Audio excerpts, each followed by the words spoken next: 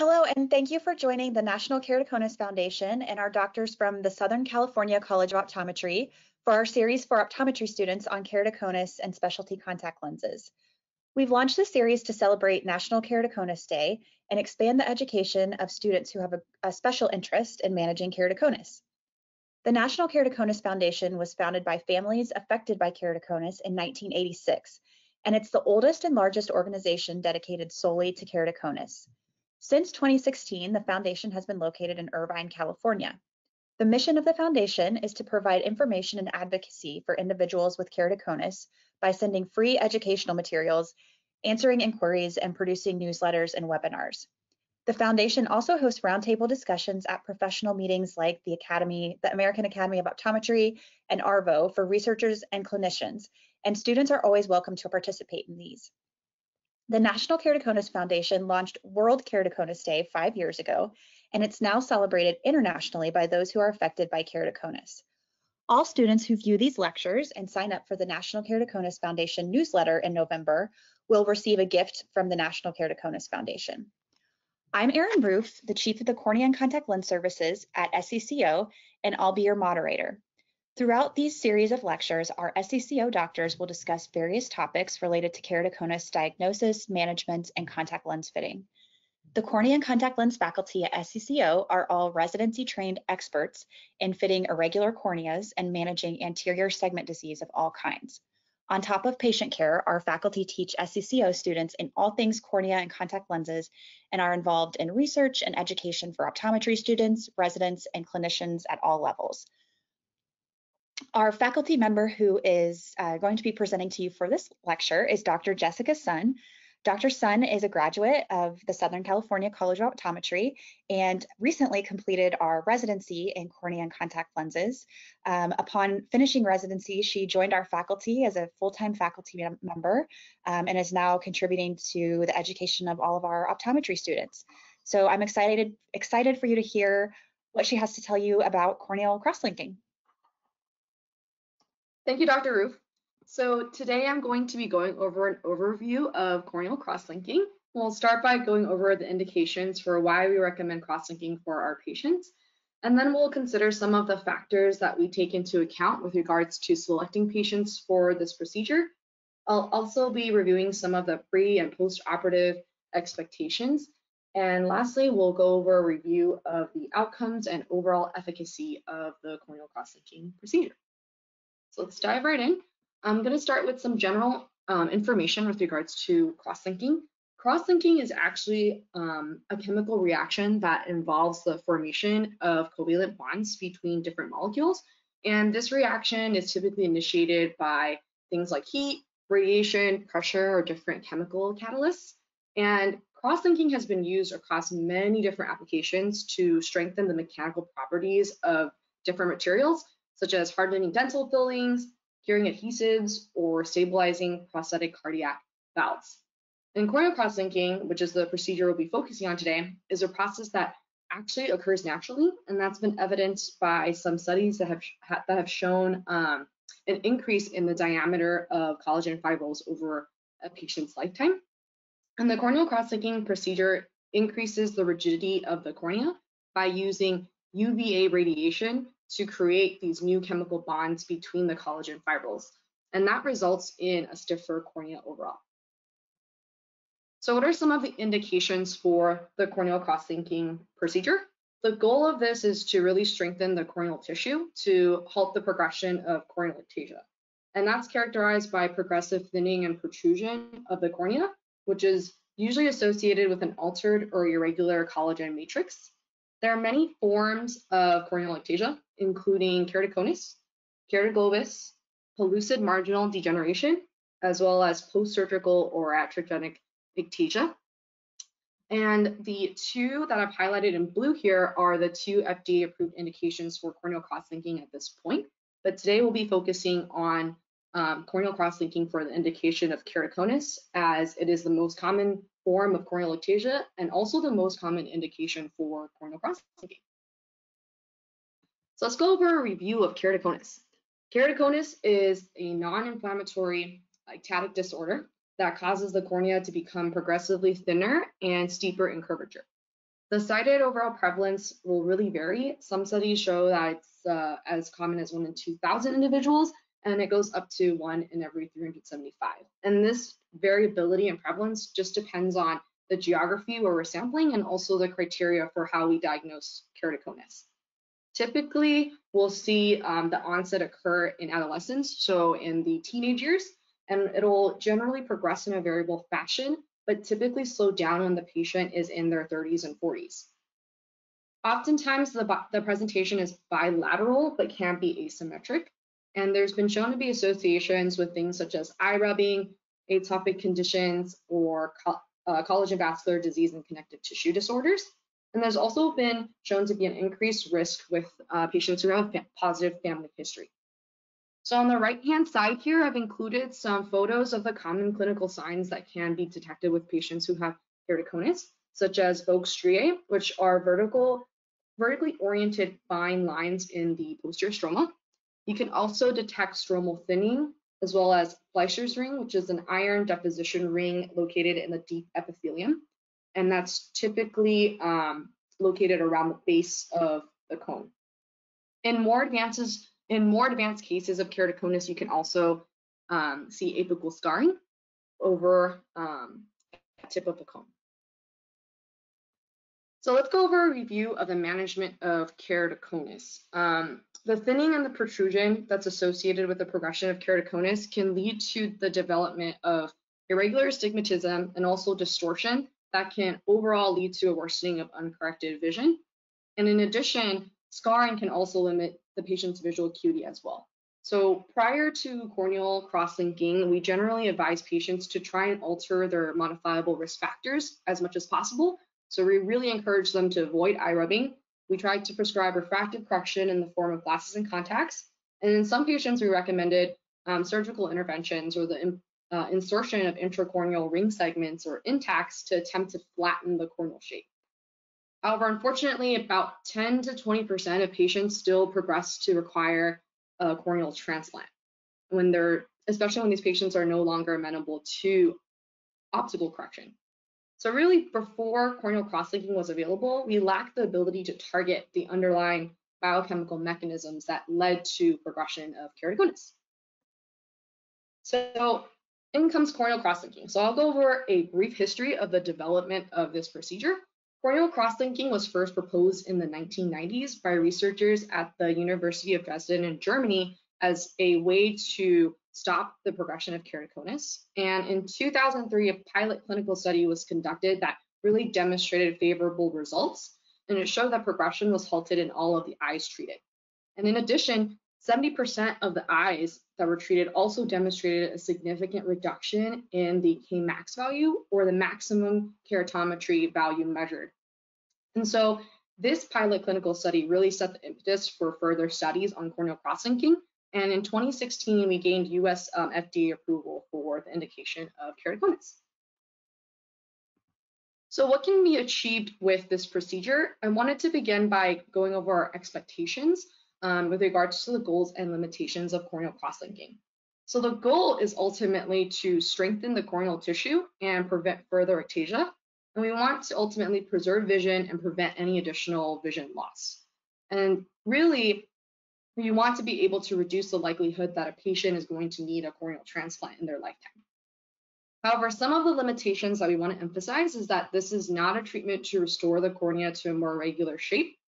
And the purpose of the cross-linking procedure is also not aimed necessarily at improving visual acuity, nor is it a procedure to reduce the dependence on glasses or contact lenses for the patient, and is definitely not a last-ditch effort. So we want to emphasize that this procedure is designed to stop the disease process, not to reverse it. So patient selection, who should we recommend for corneal cross-linking? Currently, this procedure is FDA approved for the treatment of progressive keratoconus for patients who are 14 years of age and older. So let's talk about age. When we're considering age, we know that even though the FDA approved indication is for patients who are 14 years of age, we can still perform this procedure off-label. And we know that the diagnosis of keratoconus can occur as early as 4 years of age. Remarkably, the collaborative longitudinal evaluation of keratoconus study showed that patient age between 10 to 20 years old is actually considered a significant predictor for progression and scarring. And so we know that there's a tendency for more severe presentation and also more rapid progression in children. So ultimately, we can argue that these patients would probably benefit very significantly from a procedure that could potentially slow down the progression of the disease. So we really want to emphasize that early diagnosis is key, and we want to watch out for early signs, such as a rapid increase in the degree of myopia and astigmatism that we find on refraction, or if we have a difficult time completing a refraction or we have inconsistent results. We also want to keep a close watch for our patients who engage in vigorous eye rubbing or have severe ocular allergies. And lastly, we want to maintain a low threshold for ordering tests to help us assess the shape of the cornea. So low threshold for ordering corneal topography or tomography testing in order to catch this early on. So a decision ultimately needs to be made whether we want to treat our patients when we diagnose them with keratoconus versus closely monitor them to assess for progression. And in pediatric cases, which again tend to present more aggressively with higher likelihood for rapid progression, we can consider recommending treatment once we diagnose these patients without waiting for progression. However, it is recommended to engage in a case-by-case assessment in this higher risk group. So if you have a patient who has relatively advanced stage of keratoconus, the topography shows very evident signs of disease, it's probably a good idea to talk to the parent, let them know the benefits of immediately treating with corneal crosslinking. However, if we have a patient with mild forms of the disease, good vision, maybe the topography is undefined or ambiguous, we could consider careful observation at least with frequent exams every 3 to 6 months, perhaps, to make sure that if there's progression, we catch it right away. So on the opposite end of the spectrum, when we're considering age, we know that the risk of progression of keratoconus declines as the patient gets older. So we expect the cornea to become more stable when the patient hits their 30s and 40s, like I mentioned earlier. And so it is appropriate to monitor for evidence of progression in our older patients before deciding to treat with corneal crosslinking. And we know that several studies have shown that older patients tend to have a positive response to corneal crosslinking, and we note good stability after they undergo the procedure. However, when we compare the functional improvement, these older patients may not have much functional improvement compared to our patients who are younger. And that's probably because as we age, there are age-related crosslinks that develop that tend to be more stable and less prone to change. And there's actually one study that showed that in age over 35 was considered a risk factor for vision loss after corneal crosslinking. And so we need to take into account that there may be less effectiveness with increased failure and complication rates. So ultimately, we want to consider corneal crosslinking for our older individuals who demonstrate progressive ectasia. And I definitely want to emphasize that we still need to monitor older patients for long-term progression because the expression of keratoconus can be really variable, and these patients can still progress when they're older. And so, depending on what we see, we'll recommend them for crosslinking on a case-by-case basis. Okay, so we've been talking a lot about progression. So how do we define progression? Currently, there's not really a clear set of criteria to define what this is. However, the Global Consensus on Keratoconus and Ectatic Diseases Committee suggested that progression is evident if there's a change there's a change for the worse in at least 2 of the following categories. So the first being steepening of the anterior surface, the second being steepening of the posterior surface, and then the third being corneal thinning. But quantitatively, what does that mean? So I gathered in this table to the right a summary of some of the diverse criteria for progression that have been used across several different corneal crosslinking studies in the past. And as you can see, there's many different parameters that we can consider. So we can consider looking at a change in refraction. We can consider looking at changes in corneal topography, in corneal thickness, or in uncorrected or corrected distance visual acuity. So overall, there are multiple factors to weigh in when we're considering the overall picture of progression. What are some contraindications for the corneal cross-linking procedure? So the first one I wanted to focus on is the corneal thickness requirement. And a corneal thickness of 400 microns is set as a safety margin to protect the corneal endothelium from damage from some of the free radicals that are released during the corneal cross-linking process. So you don't want the cornea to be too thin because you don't want to damage, cause further damage to those cells at the posterior side of the cornea. And we can artificially increase the thickness of the cornea by soaking the cornea in a hypoosmotic solution. It's going to buff up the thickness so that some patients who might be on the borderline can still go through this procedure safely.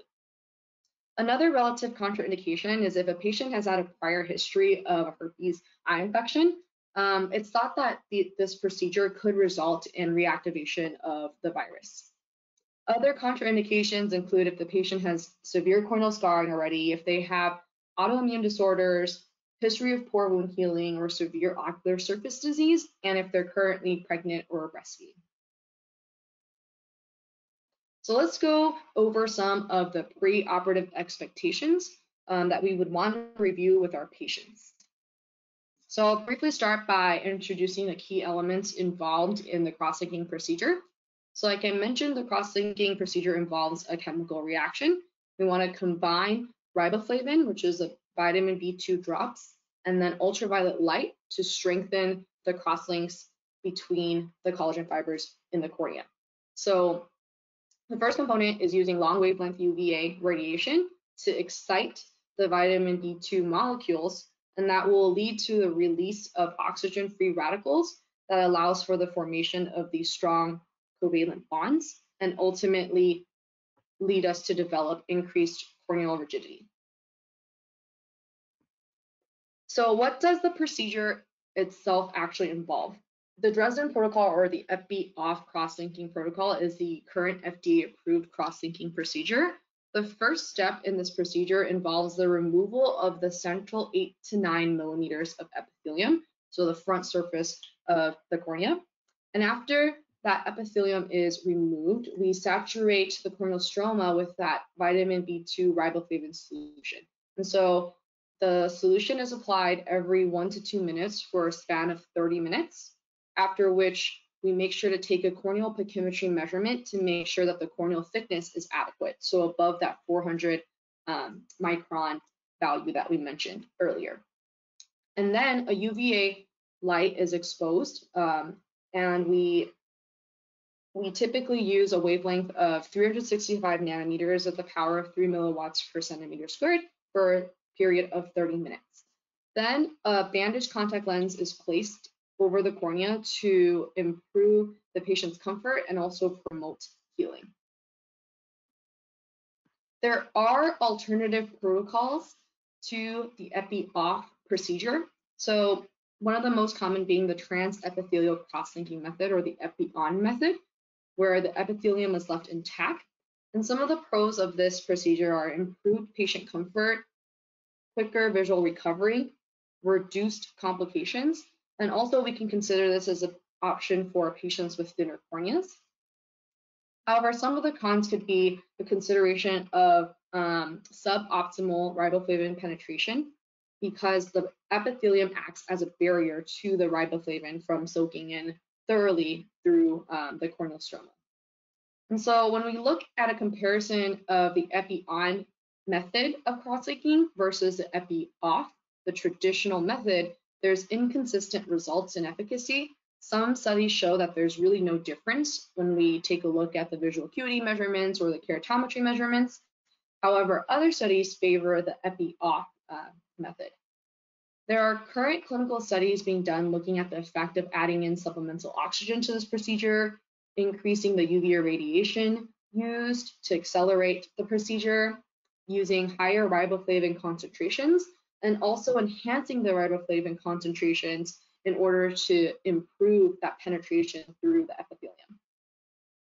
So these are just some of the current studies that are ongoing at this point. So in addition to describing what occurs during the cross-linking process, there's also additional pertinent information that you can give to your patients who are considering undergoing the cross-linking procedure.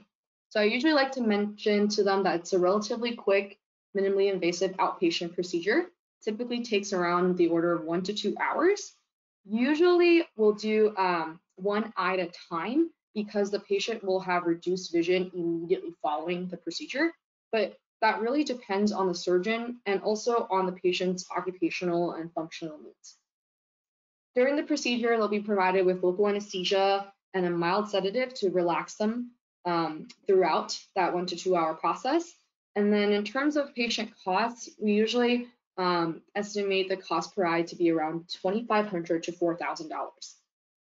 In terms of insurance coverage, only the FDA-approved products and procedures are covered typically, and so the only FDA-approved procedure is the Epi-off procedure, and then the only approved cross-linking device is the KXL system by Vitro, which is the system that delivers the UV light, and then the only riboflavin solution that is FDA approved is the Photrexa solution by Vitro as well.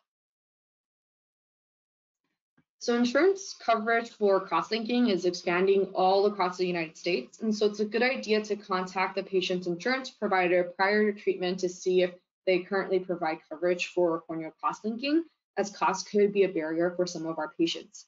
And so if you want to take a look at this website, livingwithkeratoconus.com/insurance, you can take a look at some of the plans that currently cover cross-linking across the different states. This is just an example of a medical policy laid out by one of the insurance carriers, and you can see the policy guidelines in terms of how they define progression of keratoconus. So there might be different guidelines that are put out by these different insurance carriers, and it's a good idea to become familiar with the different definitions of progression. So now let's go over some of the potential adverse events that could occur.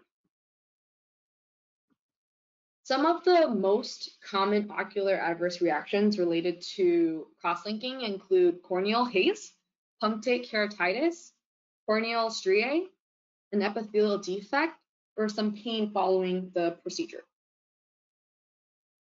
Corneal haze is the most frequently reported finding associated with corneal cross-linking, and there's been several studies that have reported some degree of haze in all of the eyes that have been treated with cross-linking. And this is a dust-like haze in the anterior stroma. Some of the proposed risk factors for this haze include reduced corneal thickness, increased average corneal curvature, and an age over 35 years old. In a small proportion of cases, there's deep stromal opacification or scarring, and this is more long-standing, dense, and could cause visual acuity impairment. If we look at the development of haze and how it resolves over time, we expect that around 1 month after surgery is the peak of haze as can be detected with OCT imaging. It begins to clear between 3 to 6 months following the surgery and improves up to 12 months after. Microbial keratitis is one of the most severe potential complications of corneal cross-linking, and luckily the incidence of infectious keratitis after cross-linking is extremely low, quoted at around 0.0017%, and that's thought to be because the procedure itself is bactericidal and fungicidal, but we have to consider that we are removing or debriding the epithelium, using bandaged contact lenses, and prescribing the patients with corticosteroids immediately following the surgery, and this could potentially facilitate the proliferation of different microbes. There's several reported inciting pathogens, and they could be bacterial, viral, or fungal in nature, and there's also been some cases that have been linked to acanthamoeba as well. Endothelial cell damage after cross-linking is another concern that we mentioned earlier, And this could result from endothelial exposure, again, to the free radicals that are generated from the cross-linking process. And it's thought to be facilitated by some thinning that occurs intraoperatively during the UV exposure. Some other factors that could contribute to this damage could include an inflammatory reaction to the riboflavin solution, incorrect UVA light focus or incorrect calibration, an error in or lack of pachymetry reading, or if the patient has an underlying endothelial dystrophy, such as Fuchs endothelial dystrophy. Corneal cross-linking can also activate the immune response and start an endothelial inflammatory process. So now that we've reviewed the procedure itself, let's focus on some of the post-operative expectations with regards to corneal cross-linking. So we can let our patients know that immediately following the procedure, they can experience some discomfort or perhaps a foreign body sensation. They can feel gritty or burning sensation for the first few days, and they'll likely be light sensitive, and so we'll usually recommend UV protection immediately following. They'll be prescribed some antibiotic and anti-inflammatory drops to use for the first few weeks, as well as a Fox shield at night to protect their eye from any mechanical trauma. Importantly, we want to let our patients know that vision will tend to be worse following the procedure, but visual recovery will be expected to occur gradually over the subsequent weeks or months. And so some of the restrictions that your patients should be aware of is that they should avoid eye rubbing for the first week, avoid swimming for 2 weeks, and usually will avoid contact lens wear for the first 4 to 6 weeks, depending on the type of contact lens that they're wearing or they were wearing prior to the surgery. In terms of follow-up periods and follow-up visits, several visits are indicated in order to ensure that the epithelium heals and to remove the bandaged contact lens that we placed immediately following the procedure, and also across the different months in order to track the progression of keratoconus following the procedure. And this is especially important in the first year. So let's review some of the outcomes now of corneal cross-linking. So if we take a look at some of the randomized control trials looking at cross-linking for keratoconus with at least a 12-month follow-up period, all of them show a statistically significant positive effect of corneal cross-linking on the change in the Kmax value, or the maximum corneal refractive power, sometimes also called the maximum topographic keratometry reading. Some studies also found a positive effect on visual acuity, so an improvement in unaided or aided distance visual acuity. And overall, there's been very few complications and adverse events reported.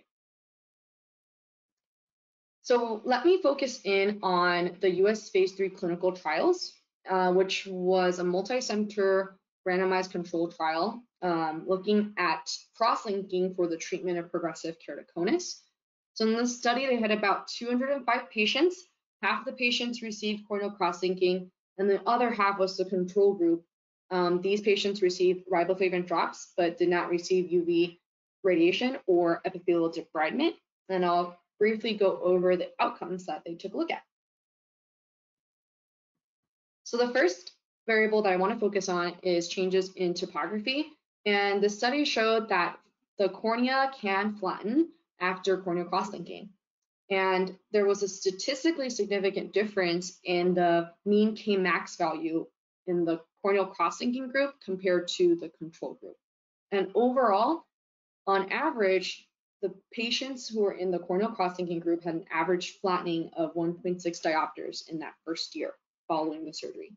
And if you take a look at the graph on the right, you'll see that this is the general trend of the maximum K value or the Kmax value following the procedure. So at 1 month post-op, there's actually a little bit of steepening that we see. And then from then on out, up to 12 months, we see progressive flattening. And so that's where they developed that average mean flattening of about 1.6 diopters in the first year following the cross-linking procedure. When we take a look at visual acuity, improvement in visual acuity is also possible after cross-linking. And when they compare the cross-linking group to the control group, they saw that there was a significant improvement in the corrected distance visual acuity before surgery and 12 months after the surgery. And so that improvement was actually better than 1 line. And if we look at the proportion of patients who gained at least 2 lines of letters after the surgery, that was actually about 1/4 of all the patients who were treated.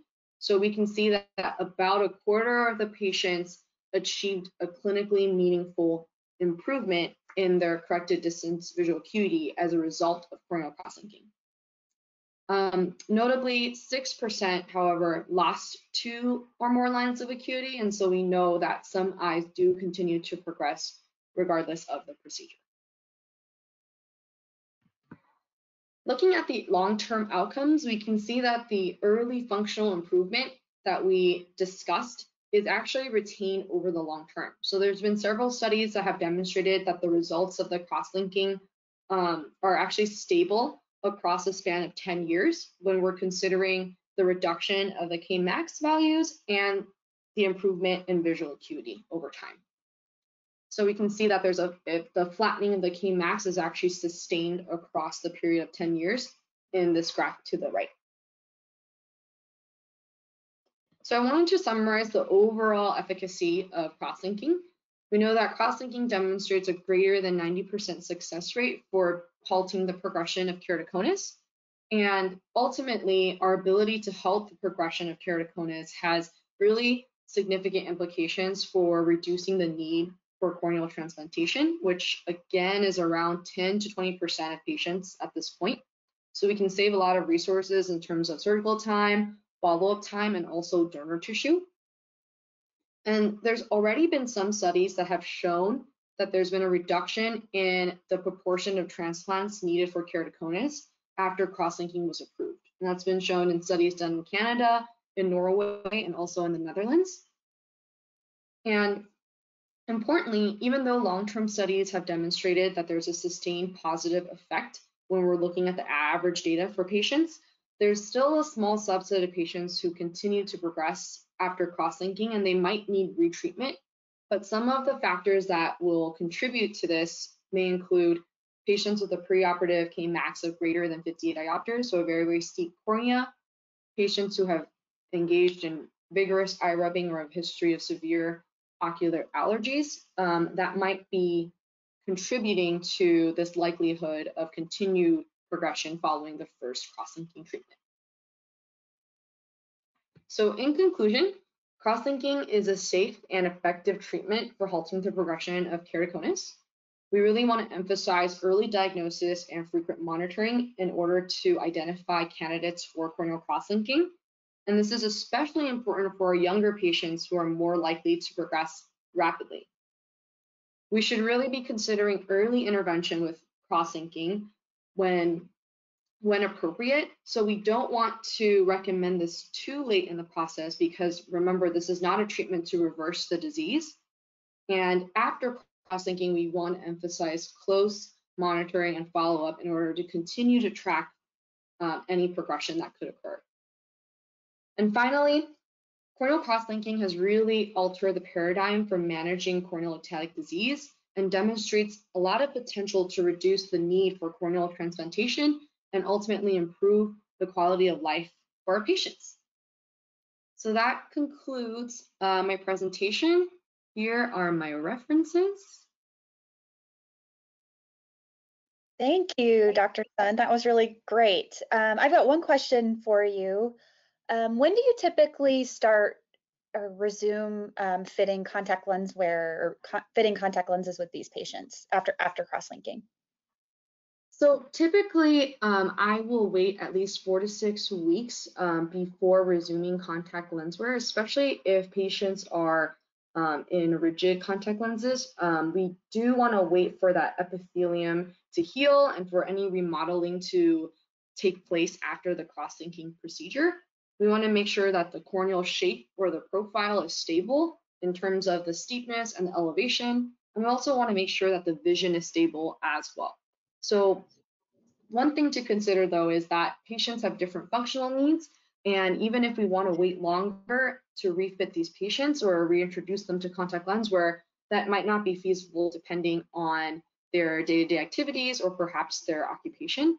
And so it is a case-by-case basis, but usually we let the patient know to expect to wait at least a month before everything settles in and stabilizes. Got it. So it'd probably be good for them to have some sort of backup spectacle that could help a little bit in that time, maybe. Correct. Yeah. Awesome. Well, thank you for this presentation. That was really excellent. And thank you to everyone who was listening. We'll see you at the next lecture.